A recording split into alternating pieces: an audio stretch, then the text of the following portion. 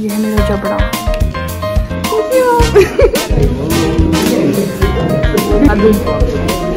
ये डाली थी बहुत सोच समझ के।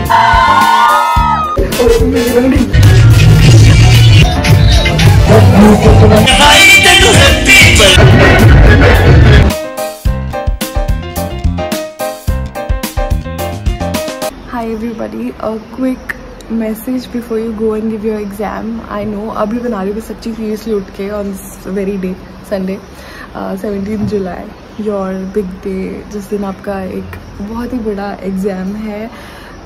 मतलब this exam is going to change your life today and your life is going to change today। और आपने जितनी मेहनत की है, आपने जितना किस को आपने जब भी आप पे किसी ने बिलीव नहीं किया, आपने उसको फिर भी इग्नोर किया and you just kept on working hard for your self and for your dream. तो आज वो दिन है दैट आपकी वो सारी मेहनत it is going to come true today, it is going to just happen today ना।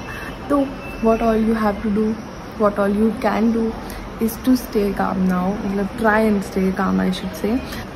और बहुत ही एंशियस फील हो रहा होगा आई नो, बट आप क्या कर सकते हो, यही कर सकते हो कि you just have to try and B काम।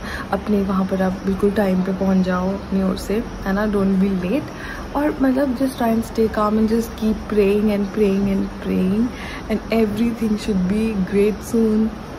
आप अपने लिए बस आज मतलब इट्स सो कूल है ना कि थोड़े से आवर्स और and you gonna come back and everything is going to change for you.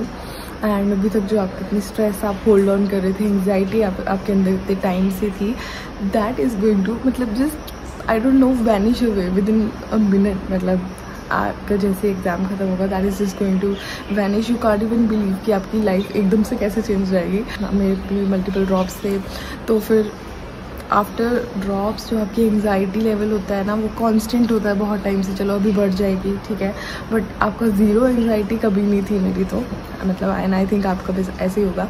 But आज वो एकदम से it is going to go over and you won't even believe कि कैसे हो सकता है ऐसा कि एकदम से हो गई। तो या तो all the very very very very very best and I hope and pray आप सबका अच्छा हो एग्ज़ाम एंड या बाय, ऑल द बेस्ट।